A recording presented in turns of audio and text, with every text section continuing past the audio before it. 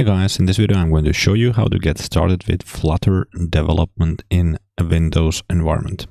Flutter is an open source UI software development kit for cross-platform development, so you can do development for Android, iOS, and for web apps to be run on the desktop. In this case, we will be using VS Code for an IDE. So the best way to get started is to just Google for Flutter, and the first hit is the Flutter page. There's a get started guide here. So then you select your platform. So in this case we have Windows 11. So let's go in the Windows, and primarily we want it to work on Android. So let's choose that. And here we have instructions on all the hardware requirements first. Then we have software requirements. We have the development tools. So you need to install Git for Windows. So just go to the page, download it, install it, all the default settings, that will be fine. Then download Android Studio from this page. This page actually goes to some instructions, and you actually need to press on the download button here, and then you can scroll down. You will find the installation packages here. So Windows 64-bit. So download this one and install it. Then go ahead and download and install Visual Studio Code. There's a link down below in the description for my video on doing that. We will also need the Flutter extensions, but that will be covered here in a moment. Then we need to install the Flutter SDK to get the Flutter extensions for VS Code. After we have installed VS Code, just start VS Code, then go to the extensions here and just search for Flutter. And it's the first one by Dart Code. And yeah, you will have an install button, so it's a one-click install. It's very easy. And next, it will guide you through getting the Flutter SDK. So it says press Ctrl-Shift-P in the VS Code app. So Ctrl-Shift-P, and here you type in Flutter, and well, the first one will be Flutter New Project. So press on that, and it will prompt you to locate the Flutter SDK. I already did that, so it won't do it for me now again. But this is the phase where you need Git installed, because otherwise it won't be able to download it, because it uses Git for downloading the SDK. Just find a folder for it and get that downloaded. The instructions here are quite specific, so it's also telling what pop-ups you're getting in VS Code and what's happening. So just follow through these steps and click Add to Path, and once you are done here, restart VS Code and also PowerShell if you have that open. Then you need to configure Android development, and for me at least, the default installation didn't get all of this stuff installed. And well, there's instructions for first time using Android. It says install these components. If you have still the chance you didn't do it already, then check if there are boxes which you can check to get those. But there's also instructions if you already have it installed, so I had to follow these. So according to the instructions, you need to get to the SDK platforms, and well, somehow I found the instructions a bit confusing here. It's under more actions. It actually tells you that, but it just tells you two other options first. But more actions, you have here SDK Manager. And here you have to have this Android API 35 checked. And then under SDK Tools, you need to have this here, Build Tools.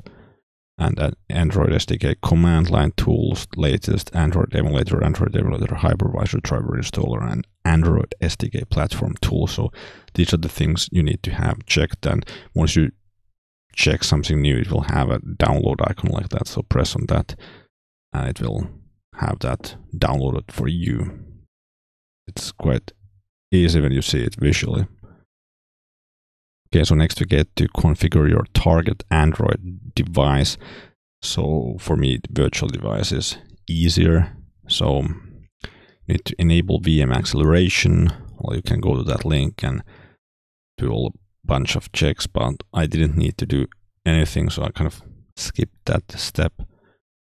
Then go to Start Android Studio and go to Settings dialog view, the SDK manager. Well, again, I found this part of the instructions a bit confusing, but I'm going to show you where you need to go. So again, here in Android Studio, go to More Actions and Virtual Device Manager. This is actually the correct place you need to go to.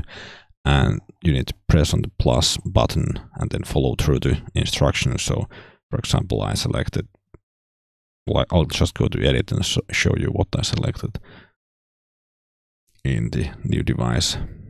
So I did Pixel 7 and chose the Android API 35, and it says you need to go to Advanced Settings and choose Hardware Graphics, and well, these are the RAM and internal storage settings I have in here. So once that's done, you still need to finalize by agreeing to Android licenses. So it says open an elevated console window.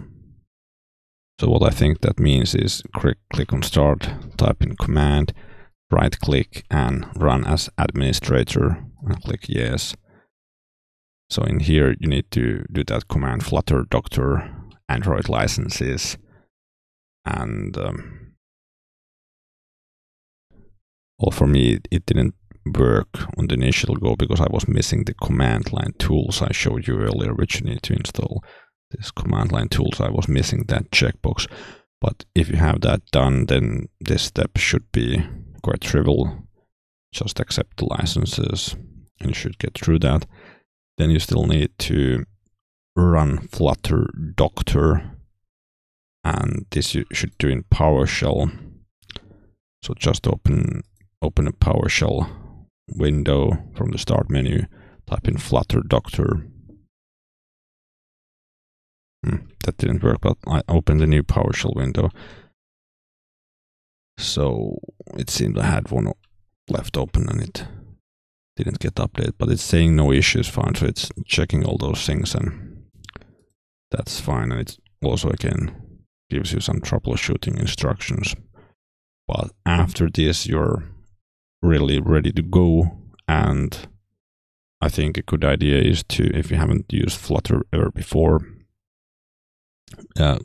is to go to learn how to write your first Flutter app and start CodeLab and kind of follow the instructions to do the first project. And it actually guides you through use VS Code. You don't need to use the Android Studio for coding, and it's kind of, even though the installation was a bit of a pain, I think after you have that done and follow the coding instructions, it gets a lot more fun.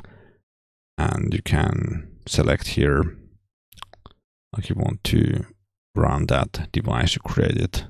Here's the Pixel 7a, so we can launch that and I can show you what it looks like.